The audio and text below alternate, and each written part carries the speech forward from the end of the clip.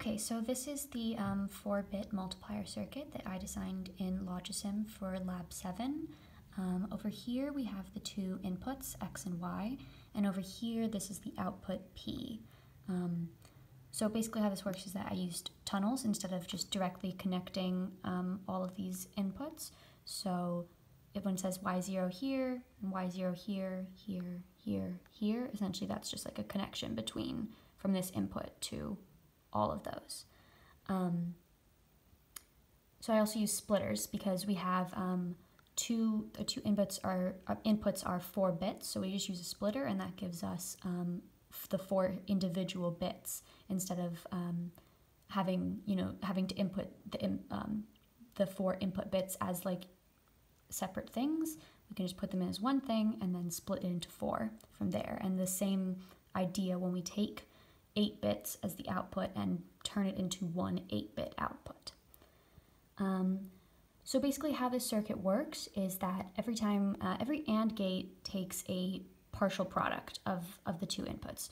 So here we're just taking the product of Y0 and X0. So this is a partial product of the whole thing, the whole X times Y.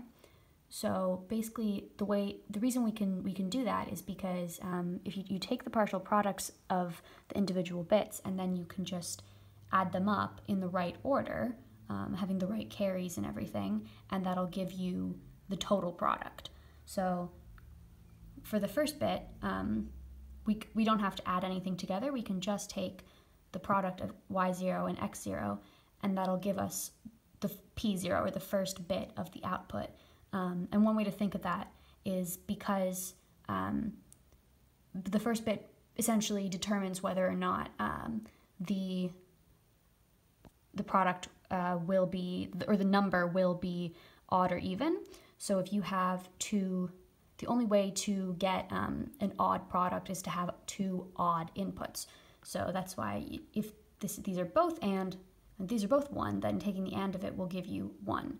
But if one of them is 0 or if both of them are 0, this will give you 0 and the product will be even. We see that the circuit does actually work.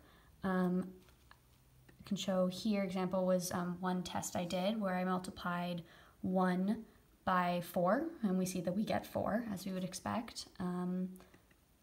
Also here I did 3 by 4 and we can see that we do get 12 as our output, which is what we would expect to see.